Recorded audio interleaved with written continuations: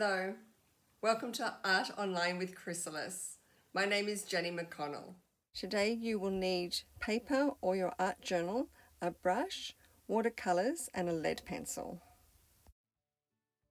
We are looking at an African elephant, and as you can see, we can see some patterns down his trunk. The first shape of this elephant is looking at his head and his trunk. It looks a little bit like a guitar shape. So we'll concentrate on that first. As usual, I like to have a printout of the picture. I'm just drawing the top of the head, following in and out like a little bit of a guitar head there, just here where the tusks are, and then coming down here for the trunk. So take your time. You can always pause this video and go back and use your eraser. And then I'm going to work on his ears next. So here we go, we're just doing one ear first already. And I want the other one to match it. Whoops, I ran out a little bit of room, never mind. And next I'm going to draw in the legs. You can only see 3 legs and one of them's really hiding behind his tusk there and his trunk. Just some fun facts about elephants. Elephants are the largest land mammals. Wild elephants live in families called herds. Herds are only made up of female elephants, and only male elephants are the young calves. Interesting, isn't it? So I just finished doing the eyes and the tusk, and I want to leave those tusks white.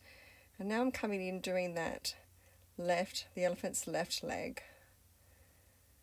And I've just finished doing the right leg as well, and now I'm doing that back leg just in here. I know I sped things up here with the drawing, so just remember that you can always go back and pause and go back and try again. So I'm looking at this picture. I just want to show you that there is a lot of sunlight on the elephant.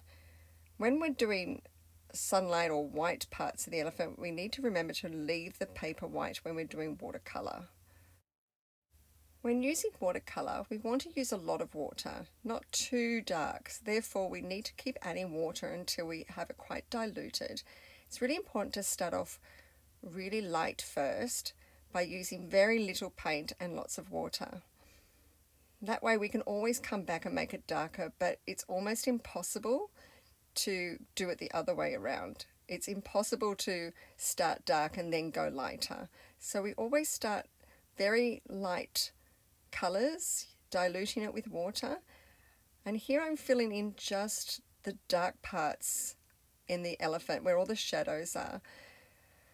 So we want to keep where the sunlight's hitting the elephant, we want to keep the paper white and light, and where the dark and shadows are, we want to come in and do it darker. So here I'm just adding more pigment to make it even darker, just so that we can have light and dark blues.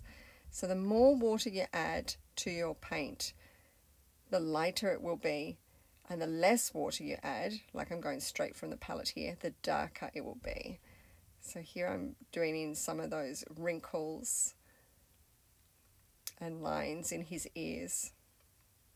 So I'm coming in quite dark on this side because the elephant on the other side is quite dark. And I'm using some purples as well, so I really wanted to mix this up and make it a bit of an abstract piece. So, and add a lot of different colours. So I'm adding purple, and I'll be adding greens and oranges and yellows as well.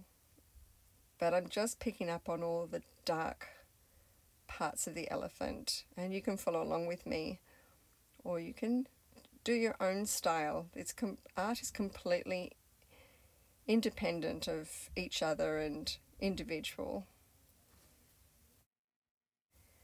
Remember to keep the tusks completely free from all paint, because I want my tusks to be white, so I'm being very careful. I did go over it a little bit, but I want to keep the tusks white, so I paint around the tusks. And now I'm adding some browns, light browns, and different colored purples and blues to make it really interesting. And now I'm doing the patterns on the trunk. They're just little lines that go all the way down. lots of little patterns. I'm putting in some pinky red, like a magenta colour, and I'm trying to dribble some water to make it more abstract, but it didn't really quite work the way I wanted it to, so I'm going to use a tissue and dab. I actually like using tissues and paper towels too to dab on my watercolour, because you can have some really interesting spotted effects, interesting texture.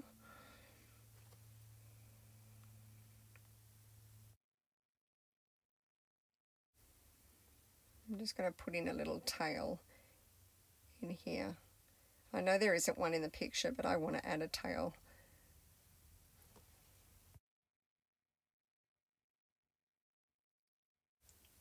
So here I'm just experimenting with mixing some colours. I want to get a light green, so I'm adding yellow to my dark green here to get a really light green. I want to put some of the light greeny yellow here where the elephant's got sunlight hitting it on the legs. And I want to balance my colours up, so where I add yellow on one side, I might add a little bit of yellow on the other. Here I'm just putting in more darks and shadows with his foot and leg.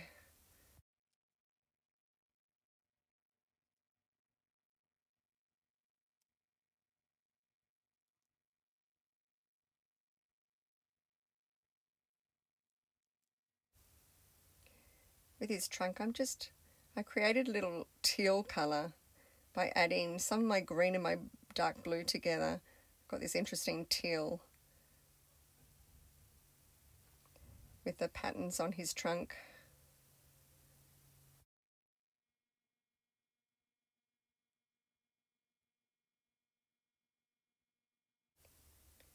Just really working on lights and darks now, light and dark contrast, because his trunk is in the dark here, but it's down the bottom, but it's lighter up the top. So again, I'm being very careful not to add too much dark colours because of so much sunlight hitting his body, his face especially. I want to keep that white, but I want the contrast of the darkness behind him so that the tusks really show up white.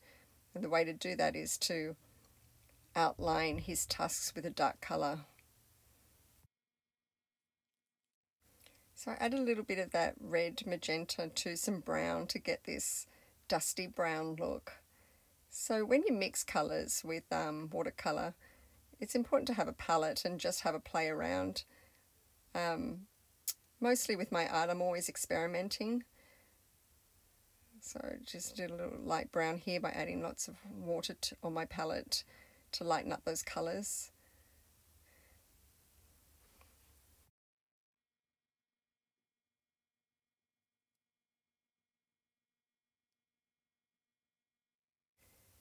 When I use colour, I often always try and think about balancing colours. So if I've got brown up the top where his head is, I also want to try and add a little bit of brown down the bottom on his leg somewhere.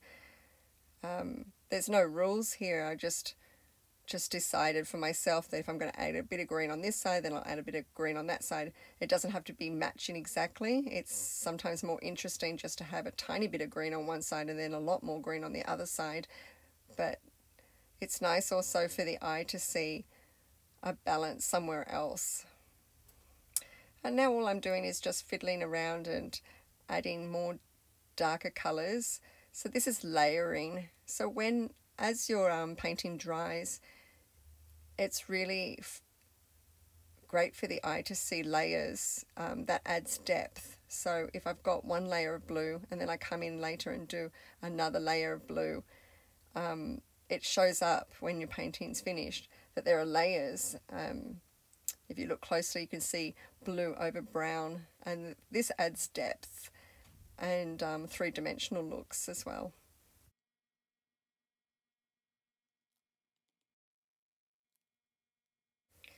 Like acrylic painting, watercolour also needs layers to create that depth that I was talking about.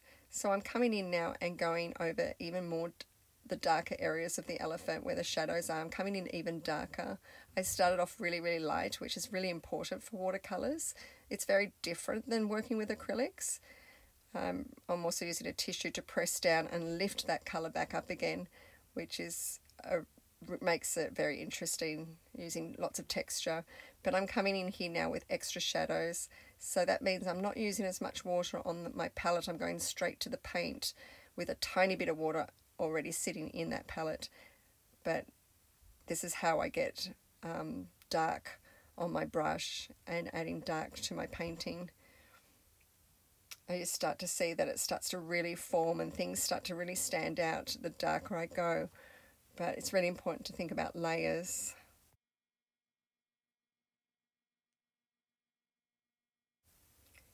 I'm just adding some grass at the bottom using light and dark green. I'm just using light green now. I added yellow to my green to make the light green, and then quite a bit of water. That also keeps everything light. I wasn't going to add a bird, but since I've got so much space up here, I think I'll add a bird. I'm not going to bother trying to draw it in first. I'm just going to wing it. And I'm flicking some paint. I've got paint on my brush, and you can use a toothbrush instead if you want to. And I'm just flicking some colours like the reds and the greens on the bottom. This is kind of fun and it makes it more abstract, but also gives it a really interesting look. And this is the abstract part as well that I really enjoy. I love abstract art.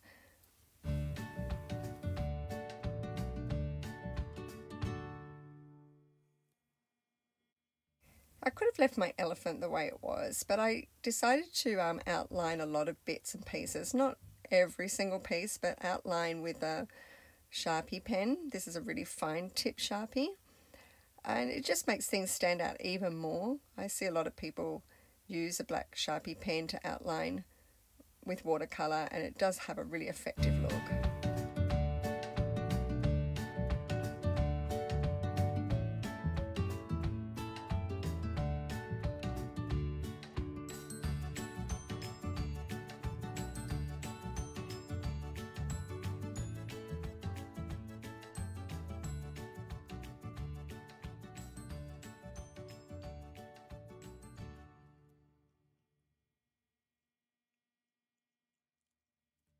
And that concludes our lesson on doing an elephant in watercolor. And what we covered was, besides some pattern work on his trunk, we also did anchor shapes to help us draw the elephant. We also did layering colors with watercolor from lights to dark. And we used a couple of abstract techniques with splattering. I hope you enjoyed this art tutorial, and you'll come back and see us again soon. Bye for now.